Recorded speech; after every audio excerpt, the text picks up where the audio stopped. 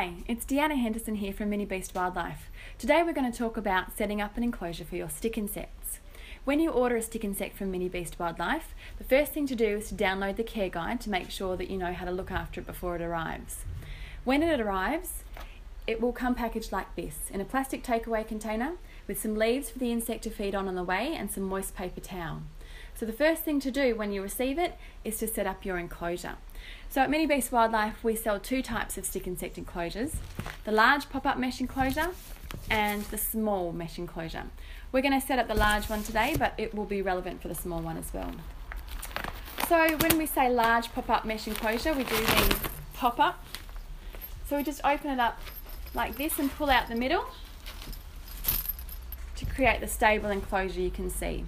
It's got a big zip at the front, so we're going to open that up and we're going to think about what to put inside. So you can put some paper towel or some newspaper down on the bottom to catch any mess, but you don't have to do that. You can use a brush and shovel to brush it out quite easily as well.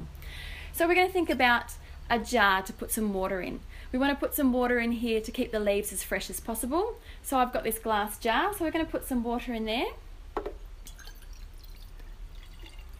And because we don't want our insect to fall into the water and potentially drown, we're going to put a covering over the top. And I've just got some foil here, so I'm just going to put that over the top of our jar. And then we can just poke the branches of leaves through there. So we'll put that in the enclosure. So it's really important when you first receive your insect to provide it a few different kinds of leaves so that it's got a bit of a choice and it can choose which it prefers most. So we have some kadagi leaves and two different kinds of eucalyptus leaves here. So we're going to put that into the water jar. There we go. Now it's really important that some of the leaves reach right to the top of the enclosure, and that's because sometimes the insect will climb up the sides of the enclosure and won't be able to reach the leaves once it gets to the top. So we want to make sure that the insect can access the leaves from all sides of the enclosure. So there we go. Then we're going to open up our container with our juvenile spiny leaf insect. So here we go, we've got a juvenile spiny leaf insect here. And you might think this size of enclosure is actually a bit of overkill for the size of the insect, but over here you can see an adult female. So they do grow quite large, and we want to provide an enclosure that's large enough for the insect to grow without having any problems at all.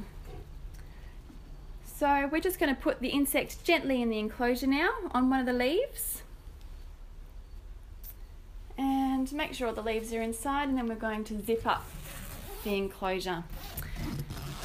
Now, the last thing we're going to do is spray the inside of the enclosure with some water. We can spray the insect itself and around the leaves around the insect, just to give it a bit of moisture so it can have a drink if it needs to.